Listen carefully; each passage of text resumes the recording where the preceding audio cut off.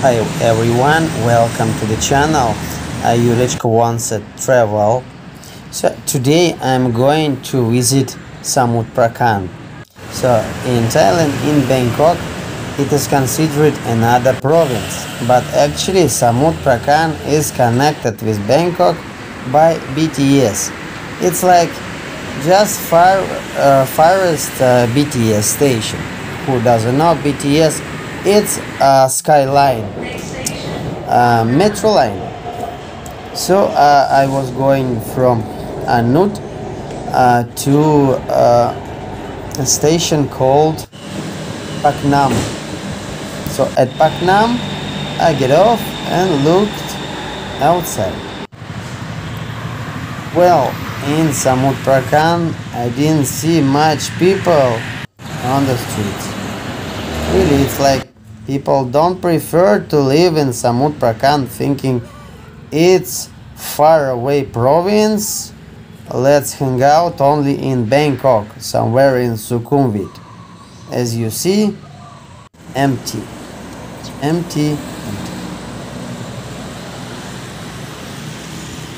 But what I noticed so far is just the buildings and streets. They seem a little bit different from Bangkok. Now I'm visiting tranquil, quiet, peaceful monastery. Some temple. Quietly I entered the temple, and there is only one monk praying to golden Buddha. Actually, golden Buddhas. Every monastery, every temple in Bangkok, in Thailand, includes also cemetery. So as you see, some beautiful constructions. So actually, they contain the relics of the people. So I'm going to the pier. I want to visit one small island and I need a boat.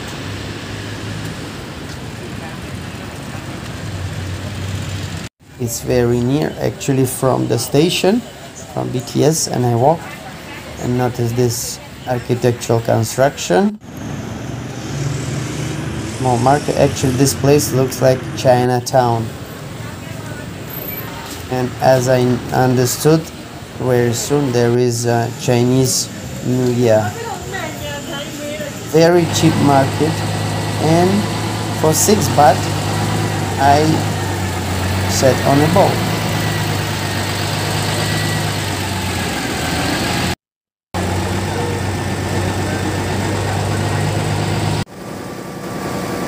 But this is it.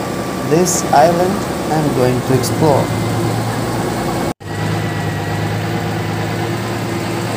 There is a port nearby, and this is the bridge I'm going to cross on this island. Buddhist stupa I'm going to visit after.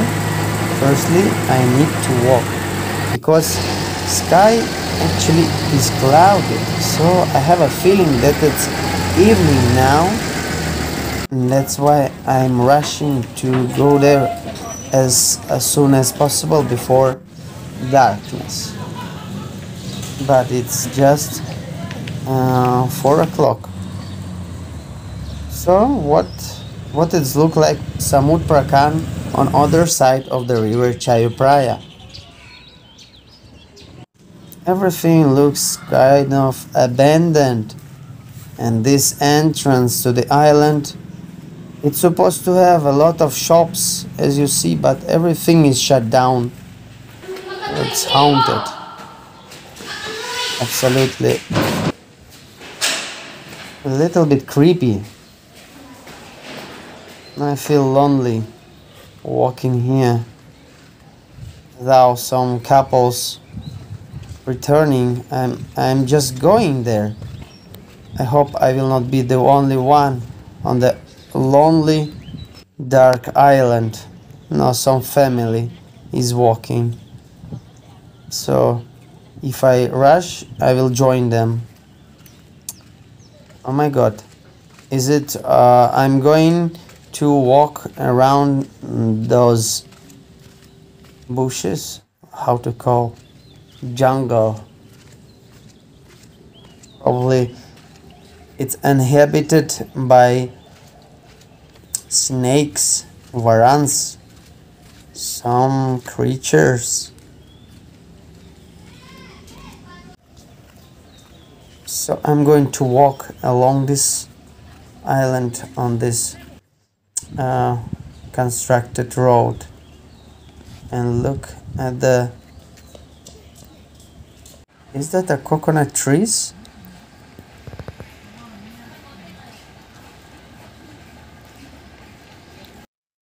If I fall down, I'm not sure I can climb up. So there is on another side of the island there is a fort. Like it was a real fort. Now it has kind of museum. Maybe it's closed. Everything is closed. And some youngsters, young boys, I think they look after this fort. And this small boy is a kind of a guide. He wants to be a guide to get little bit tips. But I don't understand Thai, so I walk alone. So this is main entrance to the fort, military. It was active maybe 100 years ago. It includes storage for bombs, for these cannons, and prisons. I'm going to enter one of the prison. This one looks scary. Can you imagine someone is sitting there? Probably he had a very bad karma. So these cannons probably were aiming at the ships which tried to enter the without permission. Now it's a park with a statue. Honestly, this place has some unwelcoming, I can't say unwelcoming, but some very weird vibes. Maybe because it was a military place of blood and murder of war. Everything abandoned.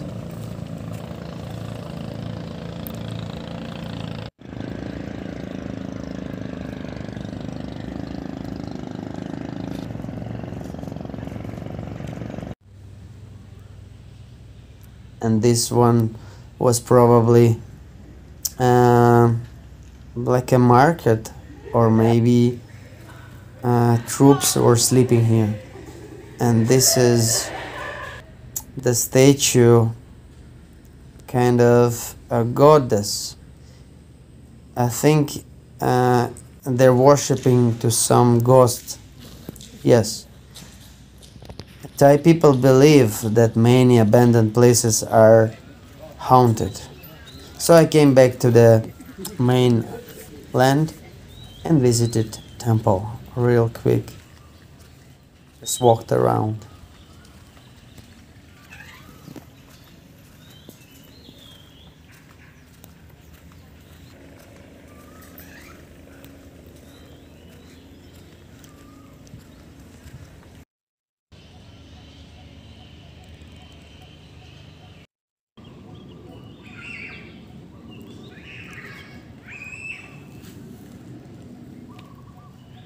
So this is it.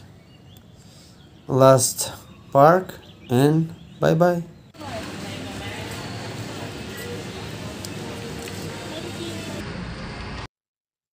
Bye bye. I'm going home by BTS. Subscribe.